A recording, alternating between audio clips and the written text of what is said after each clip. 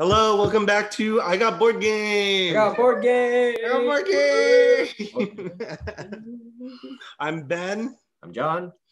And today we're here actually just for a first impressions video. First impression. Did not expect that. Like First impression video with John.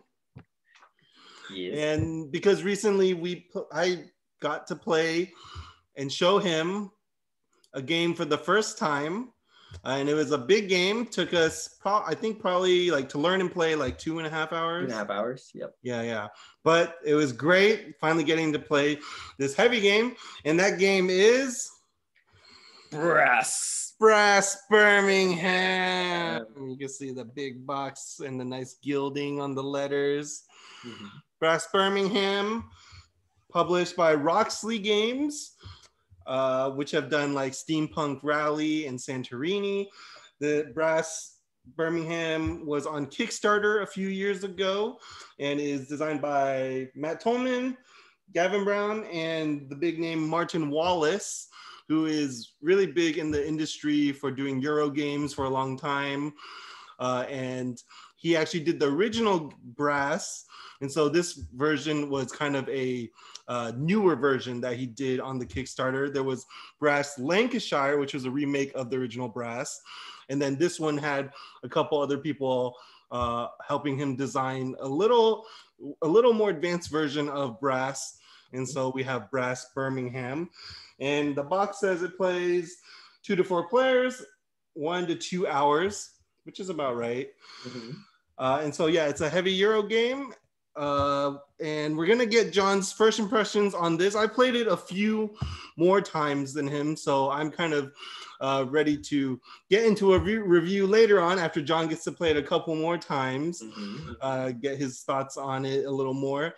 But before we get into the first impressions, again, as a first impressions video, we're not gonna do our usual overview of the game, but I will do an even shorter summary just in case there's certain, obviously, mechanics or points that John will want to bring up or comment on, just to kind of give you a general idea of the theme then, and some of the things to be aware of in the game. And so the theme is basically you're competing as entrepreneurs in England's Industrial Revolution in the 18th to 19th century. I think it's 1770 to 1870. And so the game is, like I mentioned, a 1 to 2 hour game because it has 2 main halves or phases. The first is the canal era, and then afterward is the rails era, basically when, they were transporting things by canals to later on using coal trains and rails. And so the game plays basically each player has their own board of industry tiles, which are like cotton mills, manufactured goods, pottery, and stuff like that they're trying to build in certain cities on the board. And as they get to play cards that represent those cities or industries, that's what allows them to build those. And as they're building those, they will be using resources from other people. And so that's one of the main things you'll notice in some of the pictures. There's basically resources like coal and iron and beer, which as you start building up your networks, because there is route building in the game, you'll need to use these resources, whether they belong to you or other people, to build your industry onto the board. And so as you use up those resources, tiles can flip. These industry tiles can flip. That's how those players will eventually get points. It'll also grant them income. And so there's kind of an income track in the game too, aside from a victory point track, which then you'll be getting income every round, depending on how high up you are on that track. So there's a lot of this resource management of, can I link up the resources to build some industry I need? Will I get to flip my own or flip someone else's for points and income? And then how much income am I getting to be able to continue building these industries? So there's that cycle of resource management going on. And so while John gets into his first impressions, maybe ask for his pros and then cons also, but the order doesn't really matter. Whatever you're more comfortable with, John, since Yeah. it's your first impressions. While he's doing that, I'll kind of just share some pictures on the screen of the different components in the game. Yeah, thanks so much, Ben. So starting off as a first impressions, I think the simplest and the easiest thing to talk about in my first playthrough is just starting out when you open the box and you open the board and you see like what is it that you're seeing. So when you open it, I think Ben actually has the deluxe edition of this game. Mm-hmm. So it's not maybe the base one or not the one that you'll get if you buy it out in stores nowadays, or at least if you don't get access to the deluxe. But when you open the box, you can already tell, and even in the outside of the box, you can tell this is really high quality artwork. Even my wife had mentioned as soon as we brought the game out, she was like, "Ooh, this is really pretty. And this is really nice. It looks really, really good," right? And you can tell based on just the artwork and what they put into the game, all of the components, all the pieces, you can clearly tell they put a lot of effort and a lot of care into the coloring, into kind of the thematic sense of, you know, the 1770s into the 1800s, of that industrial era, coal, kind of steam era of that time. So a lot of times imagery wise, it's kind of dark, it's a little gritty because of all the coal and the soot that's kind of all over the place in these cities. So you can definitely tell it has that aesthetic appeal in the game, which definitely fits and feeds into the game and trying to get into it. Like, oh yeah, I feel like I'm really playing into this game that has to do with kind of this timepiece, this period, this era. So yeah, so in that, just to continue kind of talking about components wise, again, in the deluxe version that Ben has, it has some really cool pieces. I think the tiles of the industries are all remain the same, and the artwork on all the cards are the same, and the player mats. But the part that's really cool that they do differently is primarily the money. So in I think the normal game, or like the base game, if you just buy it in stores, it'll be kind of cardboard punch out tokens that you'd utilize. But when you have the deluxe version, they actually use clay poker chips. So they actually created like custom made poker chips. And I think Ben's gonna bring it out. So that I can bring it out while you're talking. But yeah, so just in general, if you can ever, so this is just my own personal thing, even moving past a little bit of this game, is if you can ever incorporate clay chips into your game, that's just great. It's just awesome because clay chips are just so cool and they're so good.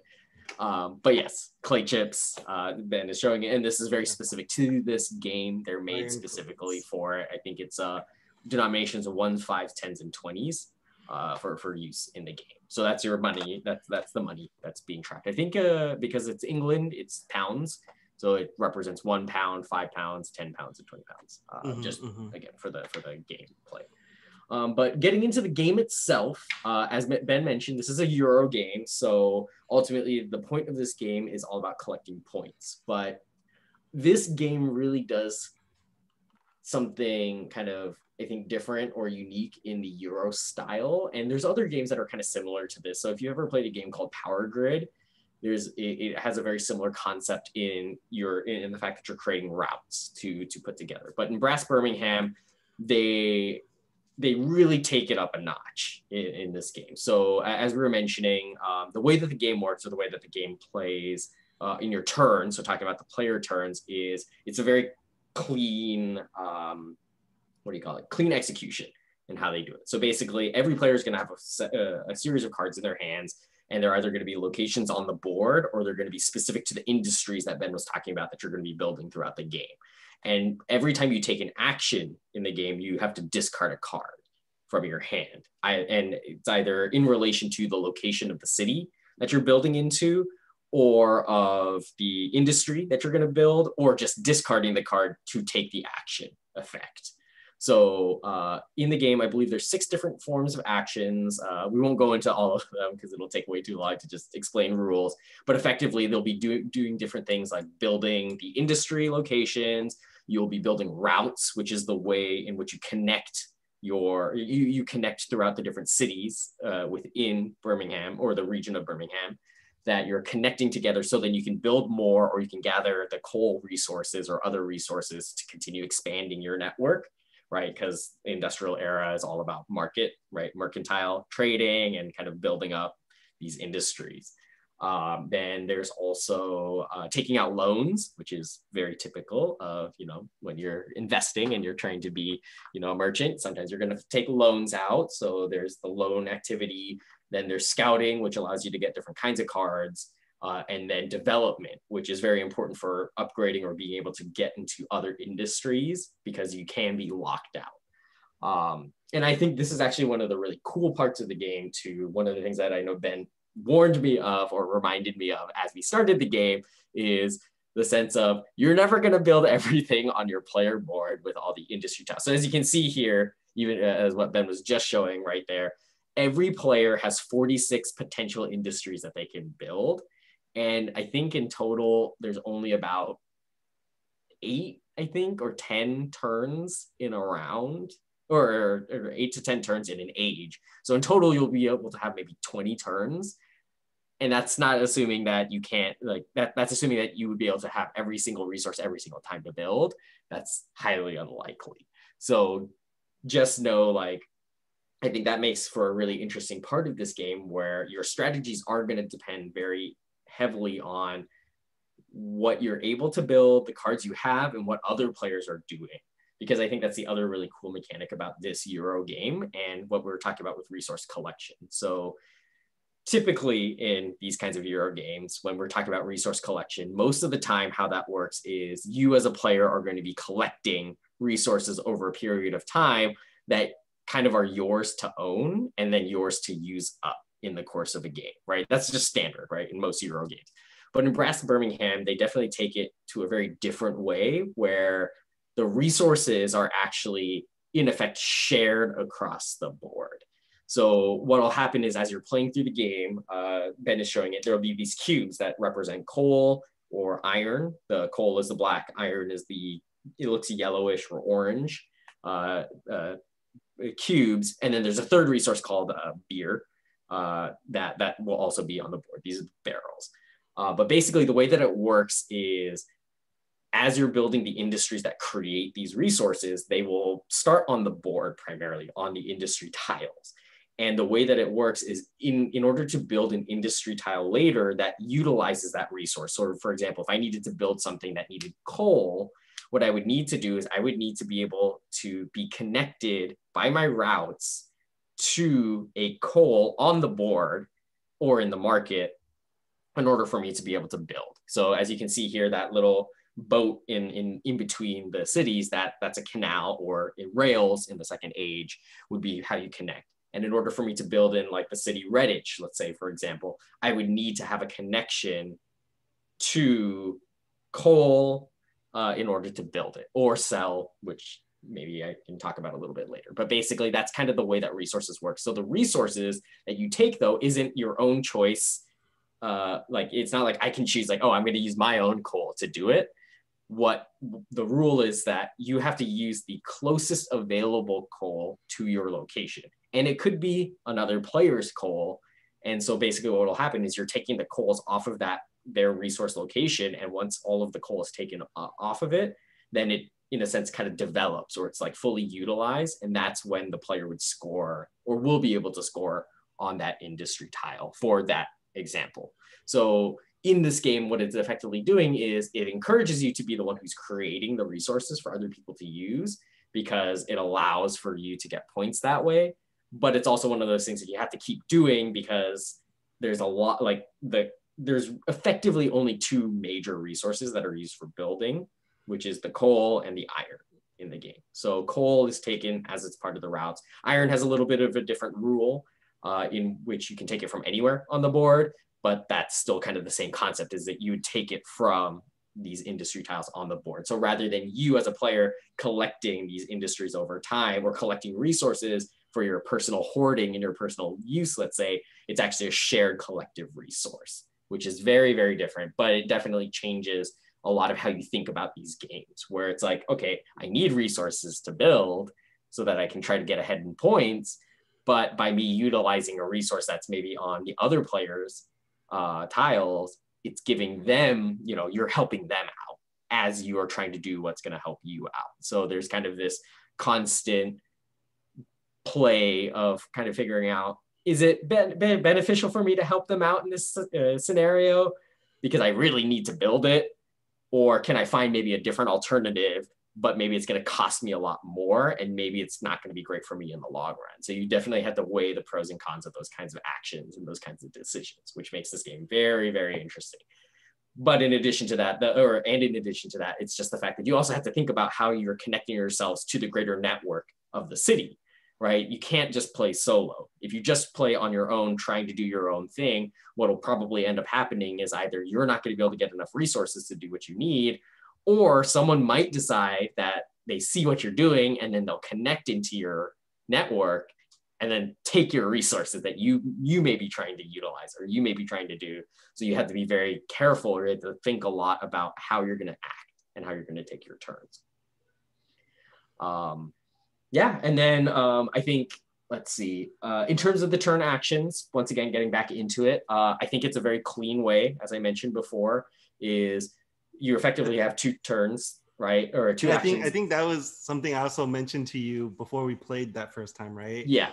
That something I remembered was the card play was the time track for the game is very clean. It always works out the right amount. Exactly, and as Ben is saying, exactly, in that it's the way that you track how long an age lasts is basically by the amount of cards that are played, and if you're playing correctly and you don't make any mess ups, by the end of the age, every player will have played every single card in their hand with the exact amount of actions for the turn, right? So which in effect is about, I think, 8 to 10 turns. Or like every card in their hand and the deck, right? And the deck, sorry. You're playing hand and the deck, because at the end of your turns, you would always redraw your hand back to 8 until the deck is out of cards. And then what ends up happening is then you just keep playing your cards until you have no more cards in your hand. So kind of similar to drafting games, if you've ever played those kinds of games where you're playing cards from your hand one at a time until you're out. So like Sushi Go Party, things like that. You just keep playing until you're out of cards. That also takes the same effect in this game. And it's a really great way of actually tracking it, because it also means that everybody always has an equal amount of turns in this game, which is really cool. But I also think one of the other things that's really cool about this game is it's not just about the actions in your turn, because maybe you're asking, well, what about turn order? Because turn order is something we've talked about in many of our videos.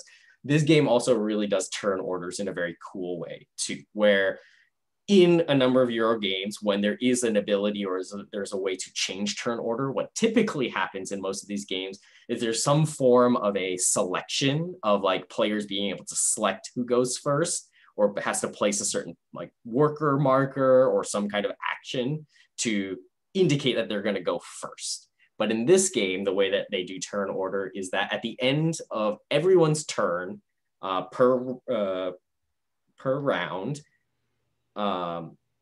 what'll happen is you'll look at, in the bottom left corner, as Ben is kind of highlighting for you here, is during each player's turn, you're going to put the amount of money that you're using into next to your player marker indicator here, and to just show how much money you had spent within your turn. And then at the end of everyone's turns, you'll look at who spent the most money to who spent the least amount of money. Whoever spent the least amount of money is the one who gets to go first in the next round. And then, it goes up until the last player would be the one who spends the most money. I think typically if there's ties, you keep the turn order in the best way possible of whoever was ahead, they stay ahead, and whoever is behind or whoever goes later will stay later if there's a tie. But that actually is a really cool mechanic, because it incentivizes players to do certain actions that don't take money to do in order to try to go first. But there's a certain point where you have to be spending money in order to do things. So you can try to stagger, or you can try to stack your turns where you're taking multiple actions, in a row, right? So for example, if I was going second in a round, and I know that, let's say in this example here is like Ben spent like 20 pounds in his turn, I go second, I can maybe say, I'm going to spend 15 pounds in my turn in total. And then the next round, I immediately go again. So in effect, I have 4 actions or 4 turns in a row to do, or I have 4 actions in a row, 2 turns in a row to do the things I want. So I can really chain my effect or chain my actions in a very if I have a very specific plan and I really want to make sure I'm using my resources or doing something where I wouldn't want Ben to sabotage what I'm trying to do in that example. So it actually makes for a really interesting way of thinking about how you want to go about playing with your money, or how you want to go about playing with your turns. And then what did you think about the income? That is exactly what I was just about to talk about. So actually, and just to note, I am showing this picture from the Kickstarter a few years ago, but I think that was when it was still in development. So some of the things are a little different from what it ended up being. So if you're referencing this, John, just know, I just noticed like the income and progress track is slightly pushed. It's on the different side. I think it yeah. In the official version, it's on the left-hand side of the board. Yeah, but this works for the purposes of our image. So the income tracker. So this is actually also something that's pretty, I don't know if revolutionary is the right word, but definitely very different than most games do income. So typically in games, if you have an income tracker where you can grow or decrease your income, what usually happens is it's just like a 1-for-1 stage growth, right? Where it's like, if I gain income, I just gain it in like increments of however much I grow, or if I lose it, I just lose it in increments of however I lose it. This game actually does it in a very unique way, and it also tracks to their victory point tracker, which is also really nice, right? Because you're kind of utilizing the same tracker multiple times. So as you can see here highlighted on the bottom, you can kind of see two numerical kind of trackers. So the very bottom one is starting from 0 and goes up, across the whole board. That's considered that's the victory point tracker, as well as what's called the progress tracker. Mm-hmm. So as a victory point tracker, just standard victory points. That's just how you track the number of points that you have, and you'll use, I think, the hex token for your player color to keep track of it.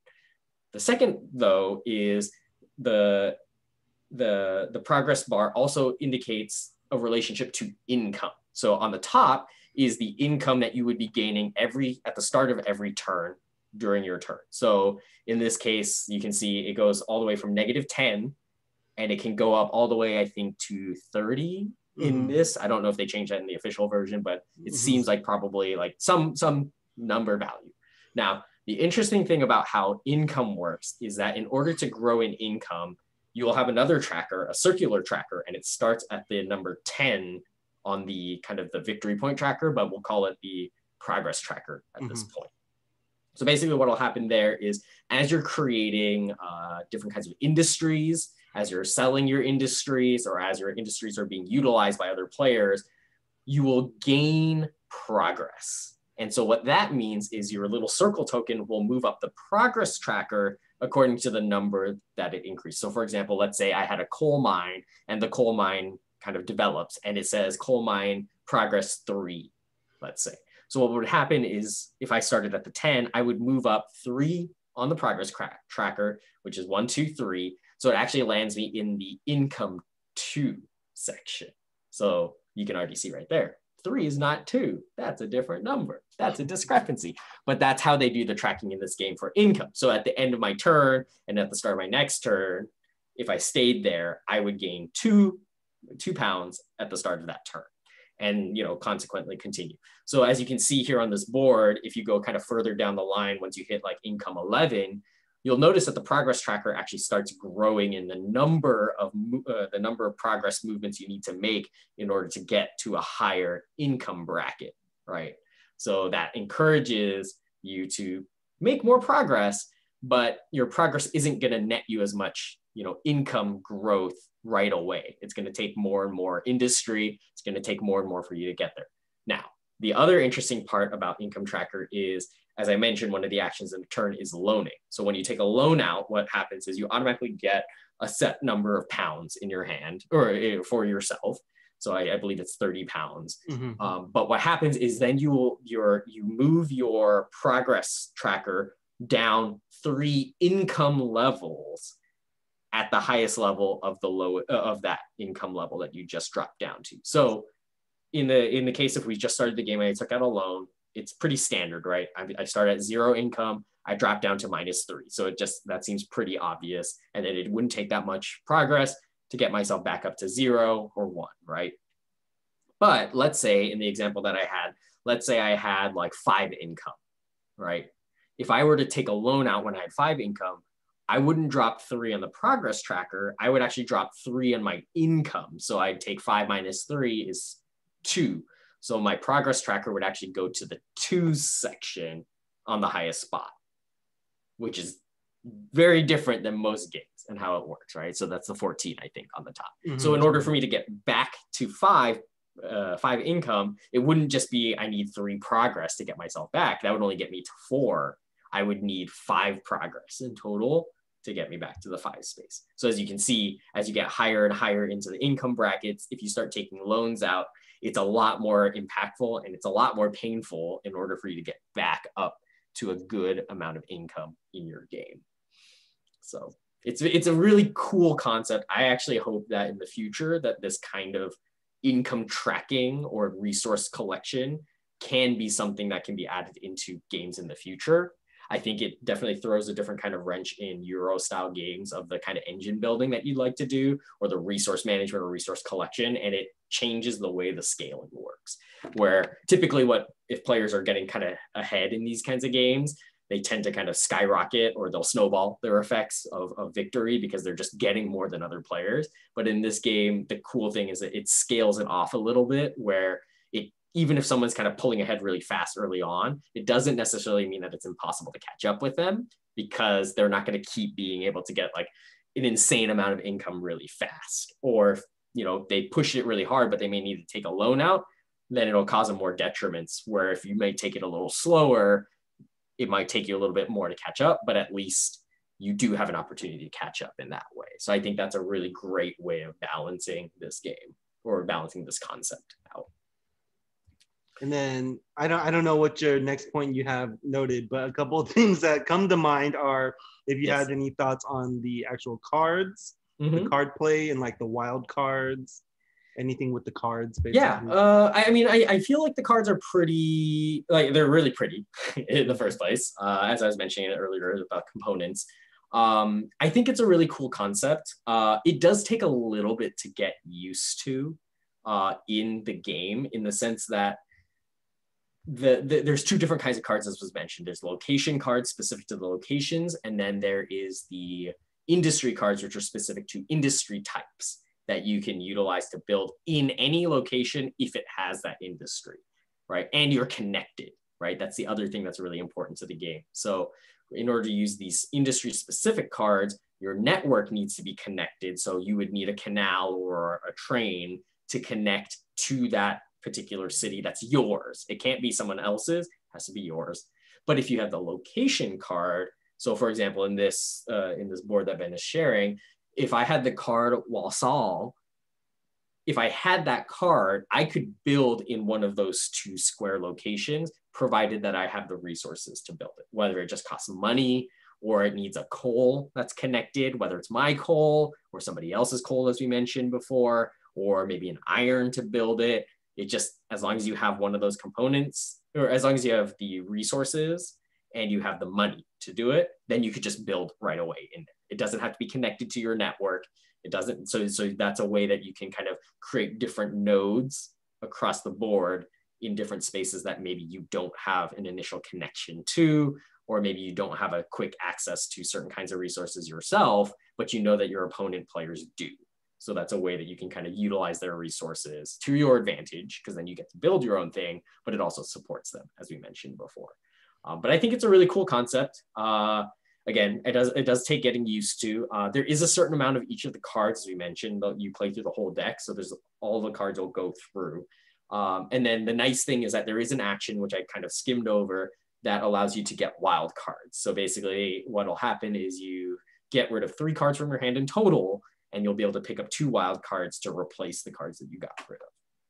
So that's basically how that action works. And the wild cards count for, there's 2 different types. There's one wild card that is any location. So basically it counts as any location card in the game. And then the other one is the industry wild card, which means it counts for any industry in the game that you can build. So you can utilize it for that. I think it's a really cool power, because it allows you to do something with your turn that maybe you originally were kind of locked out based on the cards that you draw. So it gives you an out for being able to do different things. It's also a good way of not passing a turn entirely, because turn efficiency is very important in this game. And sometimes maybe you don't feel like you have a good hand and maybe you don't want to spend money right away, like for your turn, because maybe you want to go first. Utilizing this action allows you to do something that'll be beneficial for you while kind of skipping your turn for a round, or skipping for an action.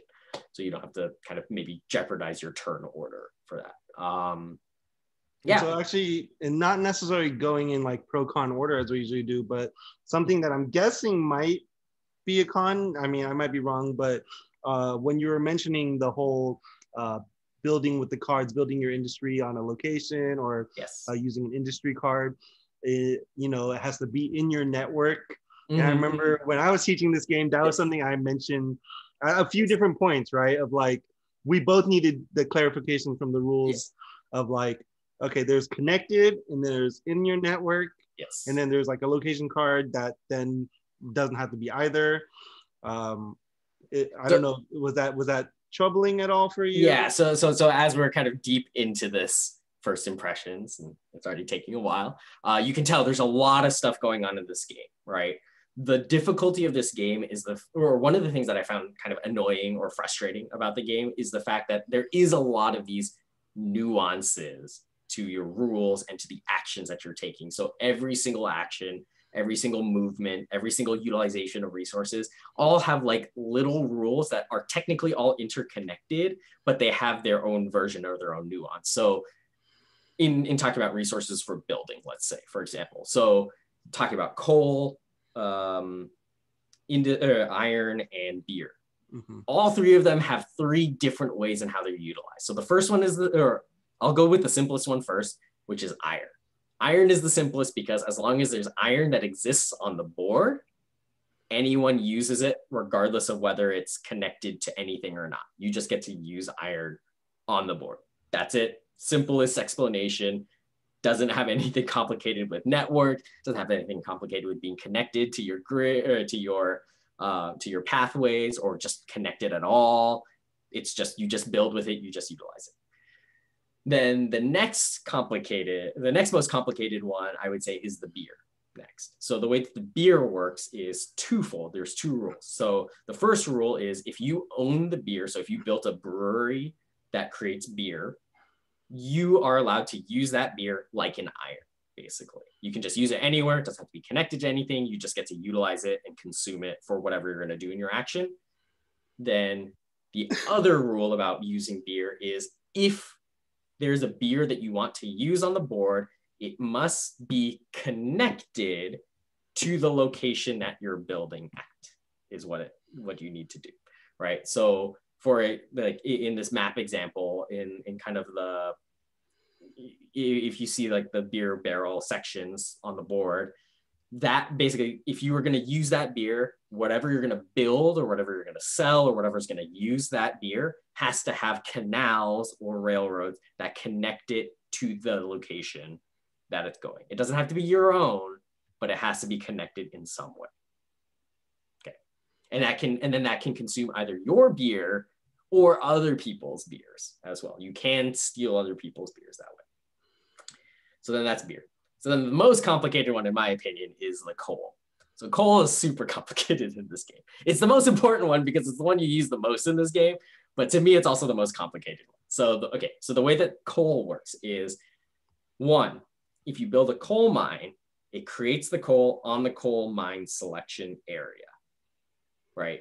Then there's a rule involved with that.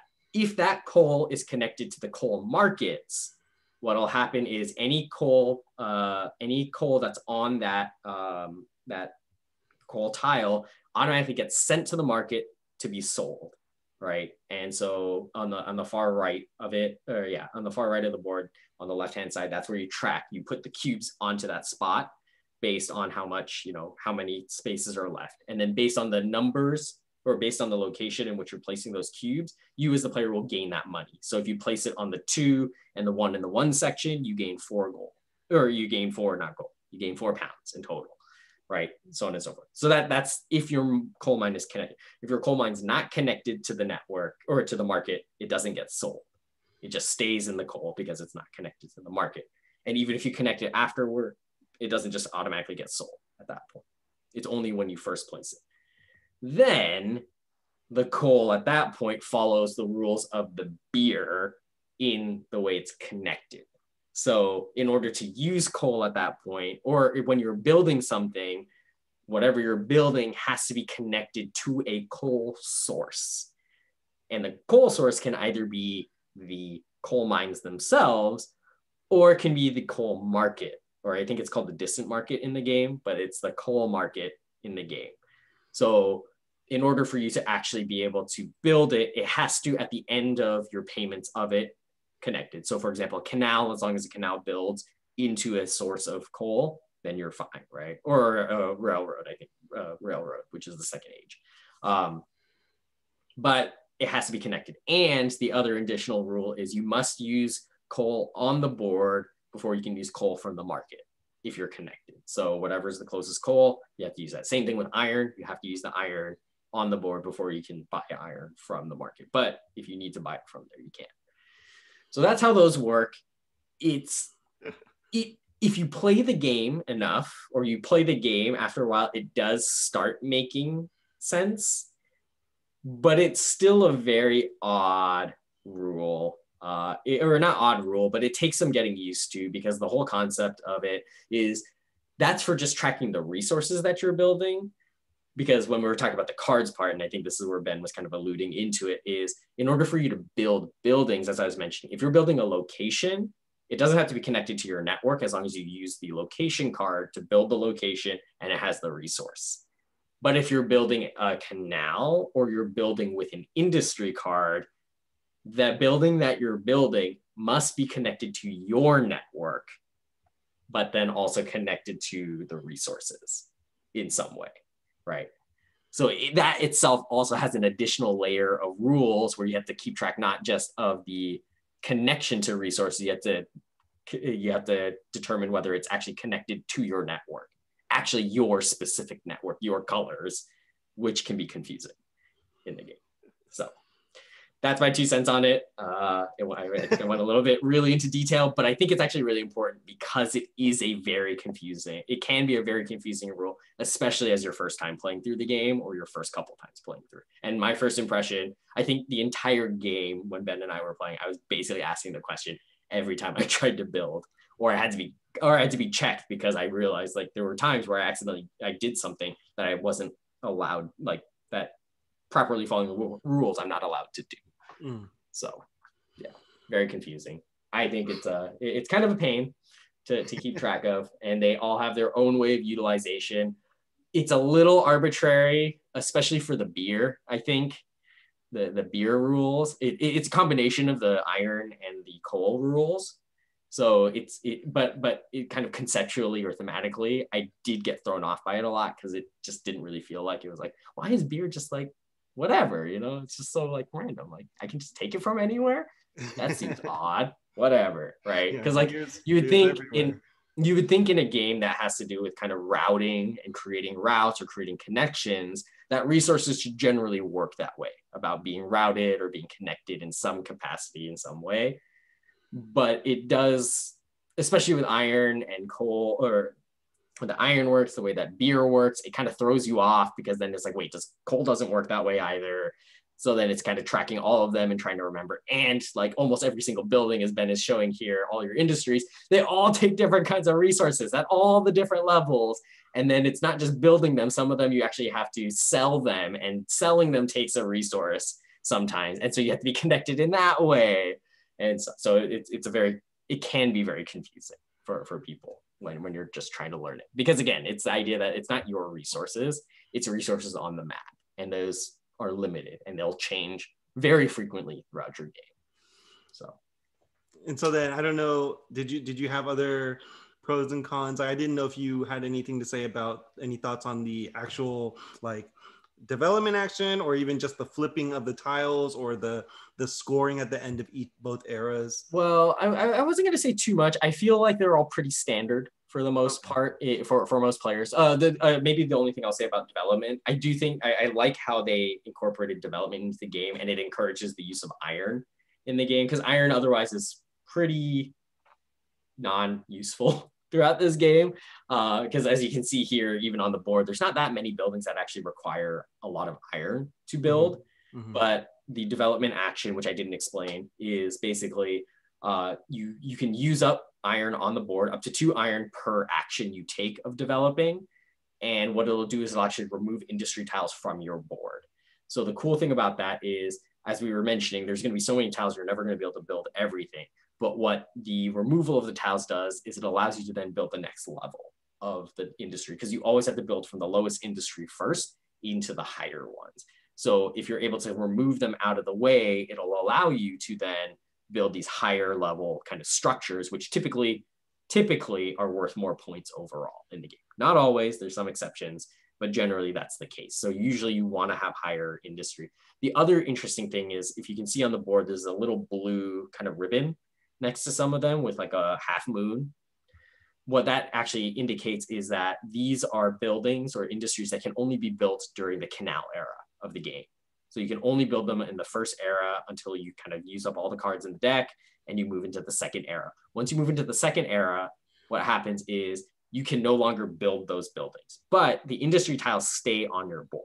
You don't get rid of the industry tiles from there, they stay on there. So for example, the iron one that Ben is highlighting right now, if I had an iron tile there, I can no longer build iron buildings until I remove that. So the development action allows you to remove that tile from it. So it gives me the ability to then build iron in the next age, in the rail era, which is really cool, right? Because it encourages you to look at what you're doing. And if you are thinking about, oh, maybe I do need to get into coal, or maybe I need to get into iron, or maybe I'm going to start doing manufactured goods, you realize, oh, in order for me to do that, I need to take at least a turn to get rid of it. Or you can also do the other thing of like, maybe in the first era, you realize my late game strategy or my later strategies, I'm going to try to build these really big buildings or these really high industries, but I need to set myself up to be able to get to them in the first place. So let me start removing a bunch of them early on.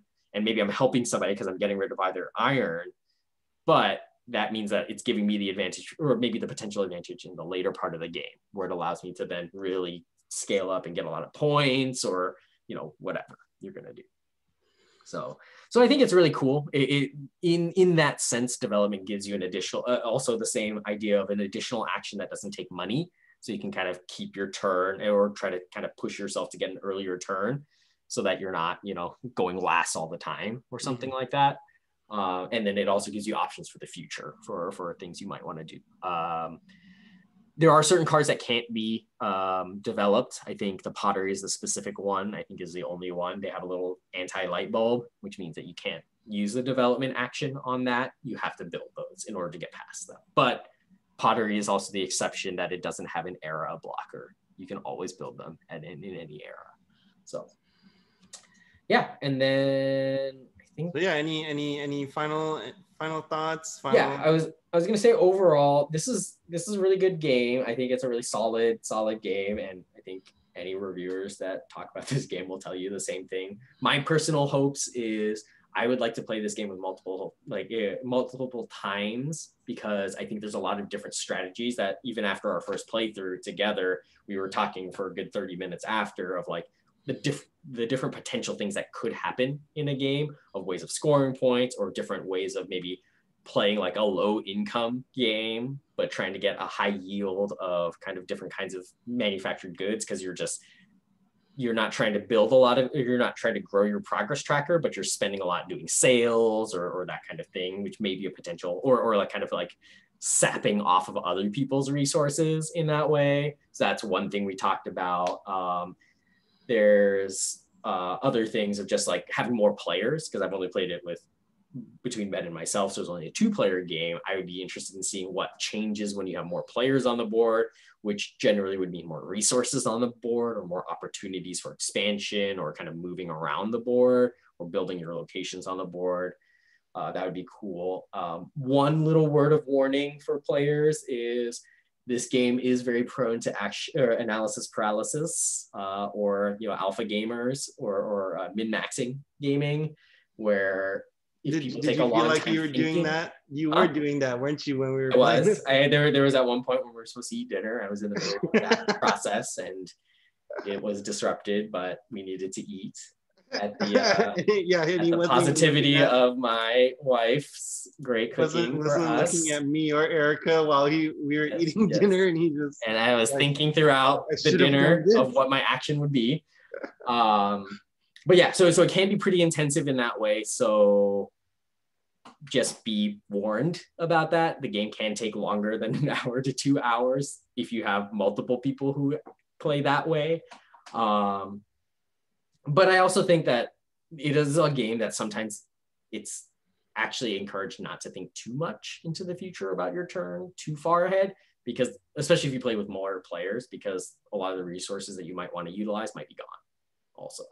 There is a certain kind of concept of like, maybe it's not the best interest to try to spend so much time to min-max this exact action, because, you know, maybe it'll only net you that far. But then, of course, anyone who's an alpha gamer or min-maxer is like, well, that one extra point wouldn't be the thing that makes you get a victory. But so I'll leave it at that. No, I mean, just generally, you know. That is a good point, though. Like that way that things can change pretty quickly, yes. Right? Of like, you could plan ahead of like, okay, if I build this coal, then I can use it for this, or I can hope that someone builds coal so I can do this. But you know, any of those outcomes could not happen, right? Mm-hmm, mm-hmm. And so, yeah, that's a good point. Yeah. Otherwise, that's kind of my thought. I think it's the turns and the way that resource management was done is what really kind of makes this game a more unique than any other, or like more special than other games that do similar things. So as I mentioned, if you want a lighter game than Brass, that's similar with this route building or this concept of routing, Power Grid is another game. It's an older game as well, but that is also a good game for at least understanding how routing works in games and how you can kind of this concept of taking routes as well as kind of taking spots in the nodes of the routes, right? And kind of encouraging that concept of how you think about it. So if you're interested in a different kind of game like that, I would recommend Power Grid as another one to maybe start off with before you jump headfirst into Brass. But Brass is also, surprisingly for the nuances and the rules and all that, it actually isn't that crazy to learn in reality. The turns are pretty straightforward. So despite everything I talked about there, it is because it is a Euro game, it is surprisingly kind of, I would almost say light in the amount of actions that you can take for a Euro style game. There's only effectively kind of 6 major actions. And even of the 6 major actions, you're probably only taking 3 or 4 of them most of the time. And then a couple of them are almost never used or only used in very special circumstances. So yeah, but yeah, that's my first impression. Okay. So those are John's first impressions. Again, I am an hour long. Not here sharing my thoughts yet, really. But know that Brass Birmingham also is very high up there on the top games of all time lists. I think it has dropped though in time. It's not in like the top anymore like it used to be. I mean, I'm not gonna say here. I will say it was in the top. Our actual review, or you can look it up on Board Game Geek yourself if you guys are curious how high up it is there for the community. But that was John's first impressions of Brass Birmingham. And yes, we're both looking forward to hopefully getting to try it again sometime in the near future. And so if you found this helpful, interesting, I hope you'll actually look into maybe even other videos like how to play videos on like the full rules so you can see how that goes. Oh, never mind. I was looking at the hotness track. Never mind. My bad. Or wait for our review video of this game. And so hope you'll share this with friends, family, people you play board games with. Hope you'll consider subscribing to this channel and following us at I Got Board Game on Instagram. And until next time, we'll see you then. Bye. Bye.